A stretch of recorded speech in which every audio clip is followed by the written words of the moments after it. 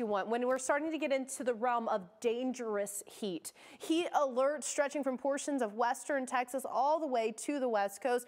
Now, some of these alerts are going into effect as we head into next week, so you have to check your local area, but it's really going to be a hot one. We've got this dome of high pressure in control over the west, and it's going to expand northward, so that's going to bring the heat even farther north. We're talking about 90s from the northern plains all the way down through the southern plains, and places where it's typically hot, like Vegas, Tucson, Phoenix. It's going to be even hotter than you would expect. So we are going to see that possibility for dozens of records being broken across the Great Basin, the Four Corners region, up even into the Front Range as well. So for today, the forecast for a place like Tucson is 110. The old record is 109. So we are forecasting record-breaking heat there in Tucson. In Phoenix, you typically see your average first day above 110 degrees on June 18th, but we are forecasting that for today. So you're a bit above average, and the Climate Prediction Center is predicting very likely above average temperatures as we head into the third week of this month from the west coast all the way into the Great Lakes region. Stick around, we'll tell you who can expect storms today. That's coming Saturday morning to you, and welcome into Weekend Recharge. I'm Felicia Combs. And I'm Molly McCullum in for Paul Goodlow. America's weekend depends on the weather, and this weekend you're going to have to pay close attention to where summer storms, you guessed it, they're popping up again today, Felicia. Yeah, it's the worst. You don't want to get caught off guard. You got a lot of stuff to do. It's your weekend, so we want to get straight to your Saturday snapshot. Here's a look at today's forecast. Now, it does look mostly quiet across much of the country, but that is going to be changing for a lot of us as we head through the afternoon. We're going to have those storms bubbling up, and some of those could be strong. And especially Arkansas, Mississippi, where we've already had enough rain, and the Carolina coast, too, a risk of flash flooding and some storms. So Myrtle Beach, watch out if you've got some beach plans. Yeah, and if you're not dealing with the severe storms, it's the heat that we're talking about out across the Four Corners region. Dangerous heat. In fact, we could see record heat for places like Tucson today, and it's not just there, above average temperatures for a lot of us. And it's no rain out there either, so that's the other part of it. Yeah, the drought, absolutely terrible out there.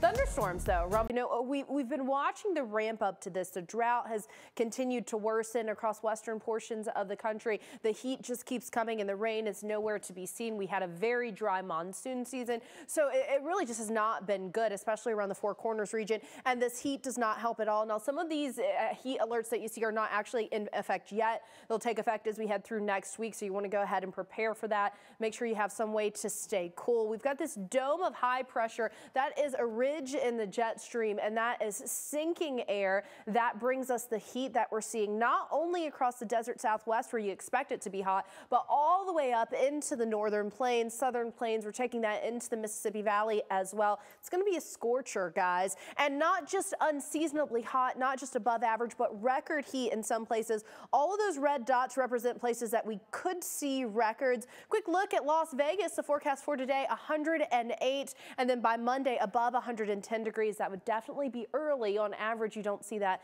until the end of this month there in Vegas. Molly? Thanks.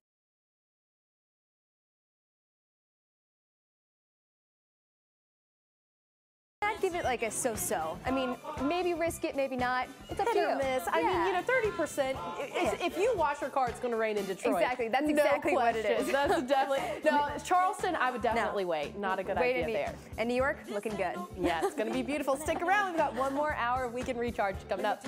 Guard, that's the worst, right? So we want to get straight to your Saturday snapshot. Here's a look at today's forecast. Now, right now, not a whole lot going on, actually, but that is going to continue to change. But Felicia, look at some of these showers starting to pop in the southeast. That's all that heat starting to bubble up. And be careful along the Carolina coast, because you're going to see some storms, as well as, once again, unfortunately, in Mississippi, where there's been lots of flooding. Yeah, as you look back toward the west, a dividing line here for eastern portions of New Mexico. You've got that chance for some severe storms, but as you head farther west, we're talking about dangerous heat. When you put dangerous in front of heat for places like Phoenix, you know it's going to be hot. Now, lots of water, stay hydrated, and take lots of breaks with all of that sunshine.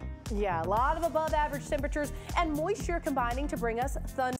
Smacked Laguna Beach. That's going to continue traveling down 30, and that's going to make its way into PCB. Tons of lightning. We're talking about, I'm surprised we weren't seeing lightning in that shot, actually.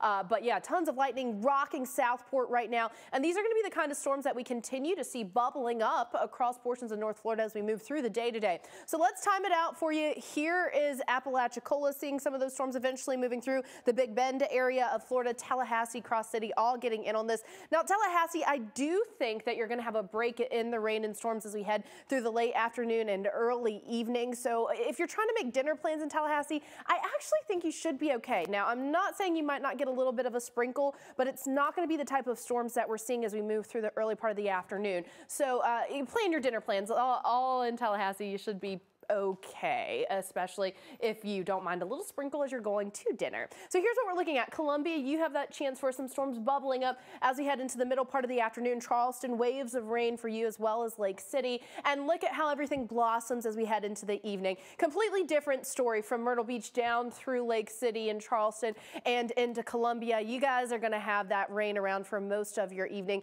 even into the early overnight hours. So do make sure if you're trying to plan out your Saturday night in Columbia that you keep that in mind. Raleigh, not as much action for you, maybe a few stray showers here or there, but toward the coast, places like Wilmington and the Outer Banks, a better chance for more of those passing showers and storms. And of course, the weather, it's that time of year, Molly, where it's playing a big role in those outdoor activities. We always got by looking at that camera shot, looking out over Tallahassee, though. That's going to change as we head through the early afternoon. You're going to have those storms building in as we head through, say, 1, 2 o'clock. Those storms blasting through Tallahassee here, down that I-10 corridor. Apalachicola, you're going to get in on some rounds of showers and storms as well. Now take a look at how these intensify as we head into the later afternoon and evening. Places like Cross City and Lake City, you're going to have your fair share of storms as well. Tallahassee, I think the rainiest and stormiest part of your day is going to be through about the early afternoon through very early evening. If you're trying to get out there and have a late dinner, say 8 and 9 o'clock, things should look a little bit better by then. South Carolina, now Columbia, you're going to have some showers and storms building as we head through the mid-afternoon. Waves of rain from Lake City